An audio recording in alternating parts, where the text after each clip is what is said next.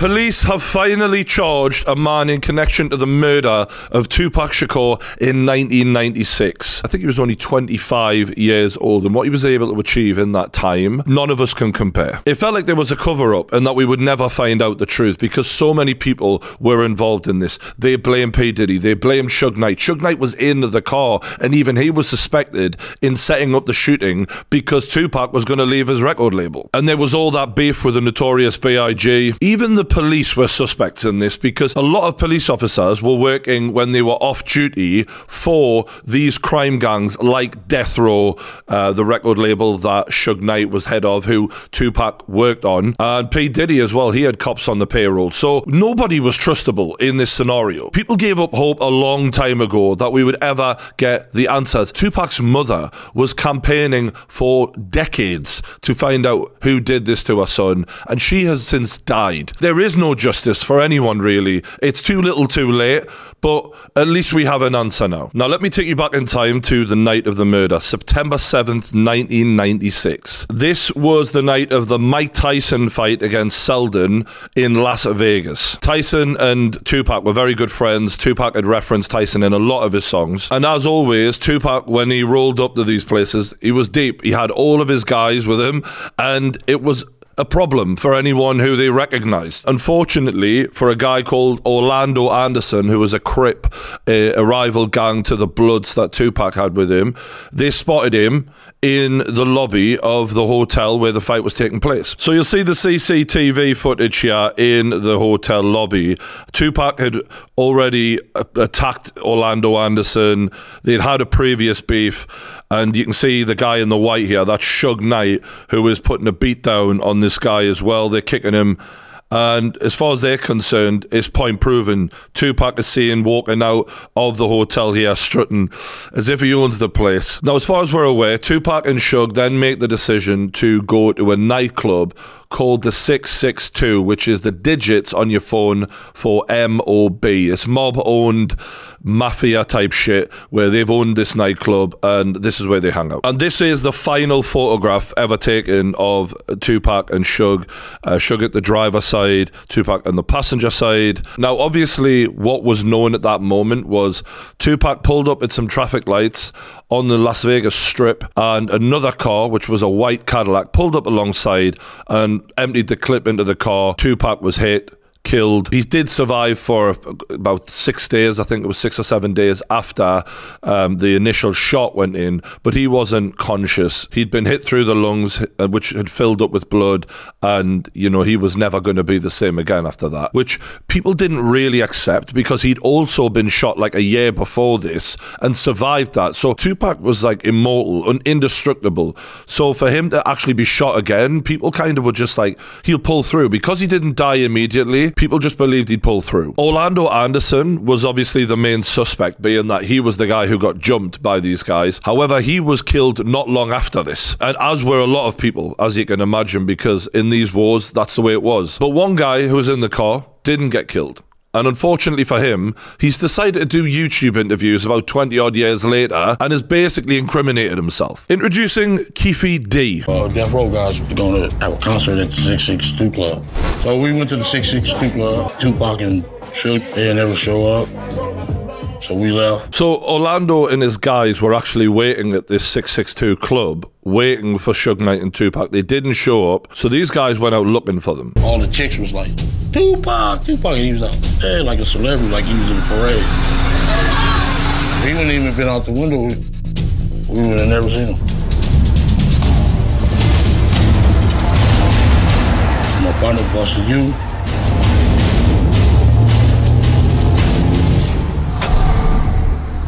When we pulled up, I was in the front seat. You said the shots came from the back. Big Dre, Orlando. Who shot 2PAC?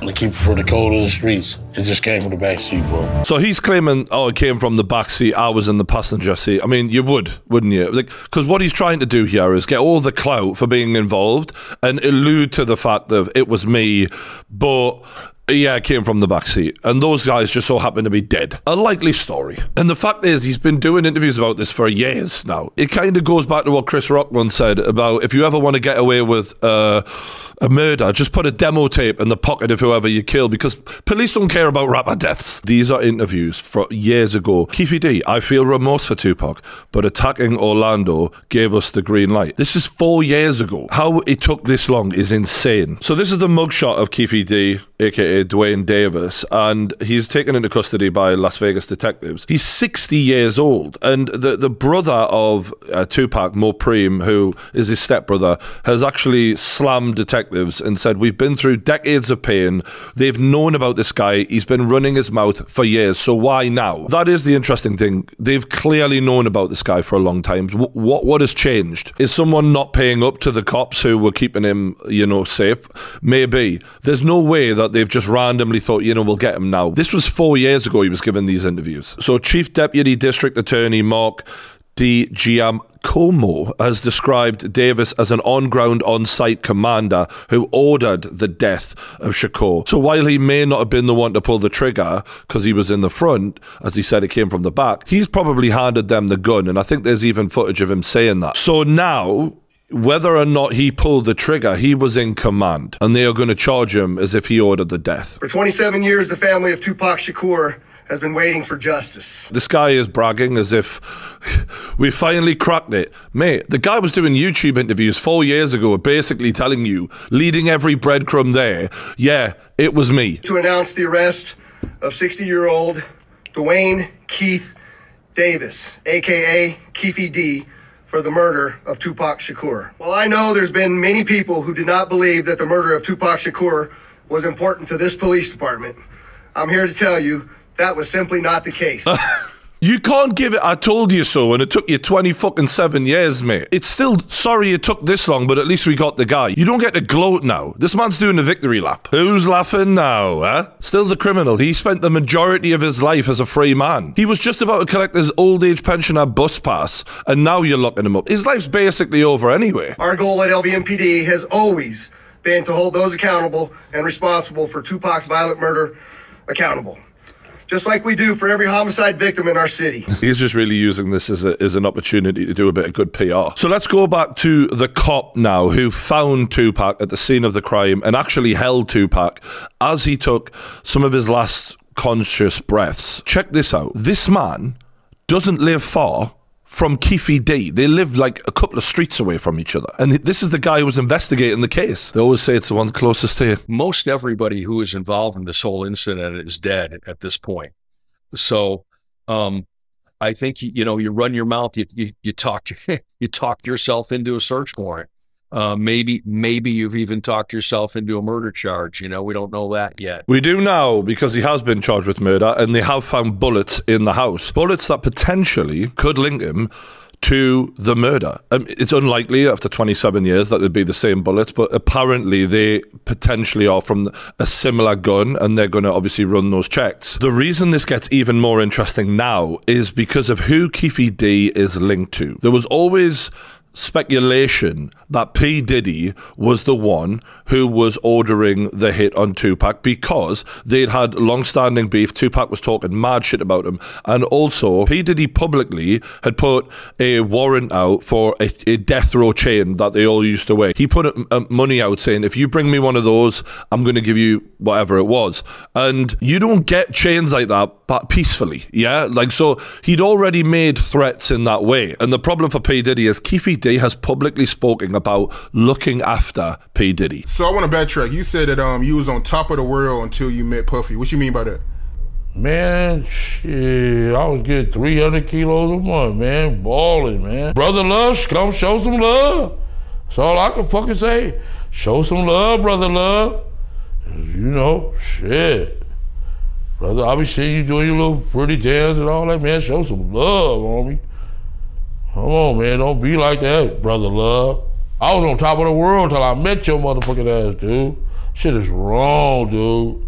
Come on, homie. I need something, throw a dog a bone or something. Fuck. To convert that into English, what he's saying is I got involved with P. Diddy. P. Diddy went to the moon, killed it, made all of his millions, and now I'm sitting here Where's my love? Where's my handout? I'm the one struggling now, and I looked after you. Apparently, Keefe D has detailed the motive for the shooting was a retaliation and to collect a $1 million bounty he claimed Sean Puffy Combs, aka P. Diddy, offered to him and his gang to kill Tupac and Suge Knight. P. Diddy has yet to be arrested, but refuses to address the allegations in public interviews. Now that this guy has been arrested, P. Diddy must be shitting himself. Given the nature of the hit record Hit 'Em Up by Tupac, where he went at both P. Diddy and the Notorious B.I.G., given the fact that Tupac already blamed this first shooting that he survived on P. Diddy and B.I.G., who else had the motive to do this? People suggested Suge Knight was behind it because Tupac was wanting to leave the record label. He wanted him better dead than alive somewhere else. But Suge was in the car. He got a bullet grazed off of his head. Like, are you really going to put yourself in that situation? This makes a lot more sense, given that there is an established link between P. Diddy and Keefe D. If you're P. Diddy now and you've had decades of success after this all went down, to now end up in prison would be horrendous for him. It's funny because Eminem even alluded to this like a year or two ago in a diss record to Machine Gun Kelly. Machine Gun Kelly is signed to P. Diddy, and Eminem must have been pissed off at the fact that P. Diddy had allowed Machine Gun Kelly to come at him and starts pointing fingers. Eminem says in the song Kill Shot, but this idiot's boss pops pills and tells him he's got skills, but Kells, the day you put out a hit is the day Diddy admits that he put out the hit that got Pac killed. He literally said it. And if there's anyone who should know about this shit, it's the guy who's best mates with Dr. Dre and has been in rap at the highest level for the last 30 fucking years himself. But he does say at the end, I'm just playing Diddy, you know I love you. So that gives you that, all right, was he being serious? But yes, everything points to yes. P. Diddy killed Tupac. You heard it here first. I'm in London, they can't get me. And I remember like idolizing Tupac and loving his music when I was really young and wondering like, is he alive? And all of these bullshit, you know, theories about him being in Jamaica or wherever the fuck, which does seem better than death. But all these years later, we finally find out that it was Orlando Anderson who pulled the trigger, Keefe D who gave him the gun and set it up, and P. Diddy who paid them. Done. Another case solved by Detective Jody. You're welcome. Let me know what you think of all of this in the comments below, because pretty much everyone who was involved in this is either dead or in jail. Look at Suge Knight. He is in jail. He's a shadow of the man he was. So really, there is no more retribution to be had. It is just jail for Keefe D. But if they bring down P. Diddy, a billionaire, wow, that is mental. And he's recently been giving all of his publishing rights back to the artists that he basically held hostage for 2 decades. So he's feeling a bit charitable, weirdly, lately. I don't know why. Let me know what you think in the comments below. Hit that like button. Stay subscribed to the True Geordie YouTube channel. Thanks for watching, and I'll see you on the next one.